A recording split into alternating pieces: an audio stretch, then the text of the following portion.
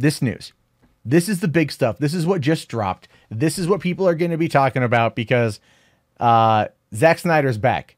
He's back. He's directing. His new movie was just announced, and that is Zack Snyder returning to movies with zombie action pick Army of the Dead. Now, if you don't know anything about this project, that's okay. That's okay. It was rumored a long time ago. It was going to be a follow-up movie, I believe, I want to say post Man of Steel or post Watchmen. It was before he dove balls deep into the DCEU. This was going to be a passion project of his, a vanity project of his. Warner Brothers was going to give him another movie like they did with Sucker Punch, because Sucker Punch was a vanity project that ultimately its theatrical cut, much like Batman v Superman, was pretty terrible, but the director's cut was pretty good. Again, showing us that Zack Snyder works in the long form. So the article says here, Zack is back. And I just want to say, first and foremost, I'm very happy to see that. I'm very happy to be able to say that. I'm very happy to be able to share that with you. Zack Snyder is one of my favorite directors. What happened to him last year in regards to his daughter is terrible. I think that the fan base of the DCEU really rallied around him and really, supported him in that time, even though, we understand why he had to step out of Justice League and everything else. That was like 2 years ago. Wow, time flies. And no, it was last year. No, it was 2017. It doesn't even really matter at this point. It doesn't even really matter. The fact of the matter is he is now out of his sabbatical, hopefully off of Vero, the very obscure social media platform that he hangs out on, that he likes to tease people with, and he's working on a new movie. Now, Zack Snyder, who directed 2017's Justice League, is only one step away from movies to deal with the family tragedy, or only a step away. Has signed on to helm Army of the Dead, a zombie horror thriller for Netflix. Snyder will direct and produce with his partner and wife, Deborah Snyder, via their newly rebranded production company, Stone Quarry. The company's Wesley Collar is also producing. And the thing is, yeah, Deborah Snyder has been his producing partner forever, so they work well together. Going for Netflix obviously is a good thing. Going to Netflix is obviously a grand thing, and it's going to be interesting to see what comes from it. Now, he also came up with a story for Army, which has a script by Joby Harold. The adventure is set amid a zombie outbreak in Las Vegas, during which a man assembles a group of mercenaries to take the ultimate gamble, venturing into the quarantine zone to pull off the greatest heist ever attempted. Netflix is taking over the project from Warner Brothers, where it was first set up in 2007, and is going full throttle with the movie. The movie will commence shooting this summer with a sizable budget that could reach the $90 million range. To say Snyder's excited would be an understatement. Now, if you know anything about Zack Snyder, for one, $90 million is nothing. Netflix, you have no idea what you signed up for. You have no idea what you have signed up for, sirs and or madams.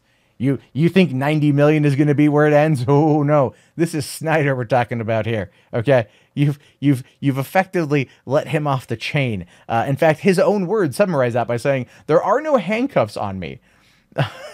with this one. That's good. He says here it's going to be a good palate cleanser. To really dig in with both hands and make something fun and epic and crazy and bonkers in the best way possible. The new project features several full circle moments for the filmmaker. For one, it brings Snyder back to the genre of his feature debut with 2004's Dawn of the Dead, which launched his high-profile feature directing career. It also reunites him with Scott Stuber, Netflix's movie head, the executive who originally gave Snyder his big screen shot with the Universal release. As much as Snyder has made his name in high-flying comic book adaptations as 300, Watchmen, and various DC movies, this new project, he's proud to truly call his own, saying, "I love to honor canon and the works of art, but this opportunity to find a pure, joyful way to express myself through a genre, it will be the most kick-ass, self-aware, but not in a wink to the camera way, balls-to-the-wall zombie freak show that anyone has ever seen. No one's ever let me completely loose like this." Now, that could be both good, and that could be both bad. Let's be fair.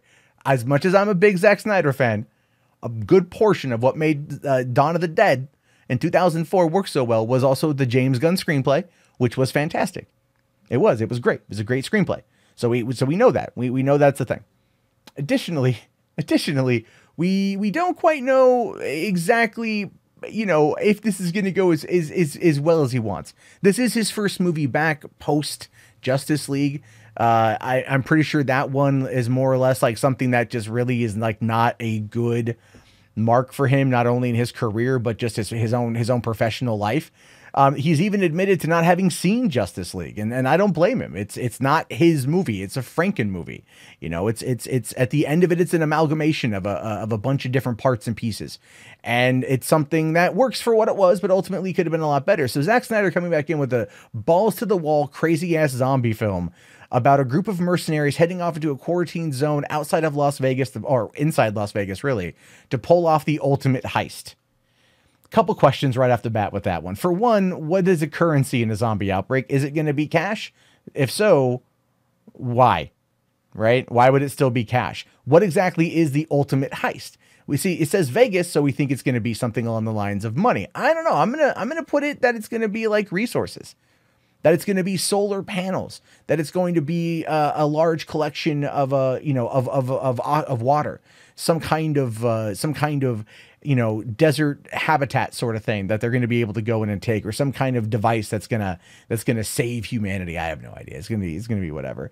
But Zack Snyder helming a movie completely let loose, completely off the chain, no producer oversight, no one from Warner Brothers coming in with their notes, and we all know that was a problem with Justice League and Batman v Superman. We know it is going to be him doing his thing, and that to me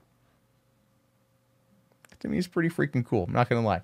That to me, it's pretty freaking dope. I can't wait to see what happens with that, and I'm looking forward to seeing where things go for Zack Snyder in the future. Hopefully it is a lucrative partnership between him and Netflix, because I do like the guy quite a bit, and I want to see him do very, very well. Hey, thank you so much for getting to the end of the video. I really appreciate it. If you guys want to get more up-to-date movie news and information, as well as breakdowns of trailers and other types of stuff, be sure to watch the other videos, click subscribe, and check back daily for more content from me. Again, my name is Matt Jarbo. This has been $3 Theater. Have yourself a great day, guys, and peace out.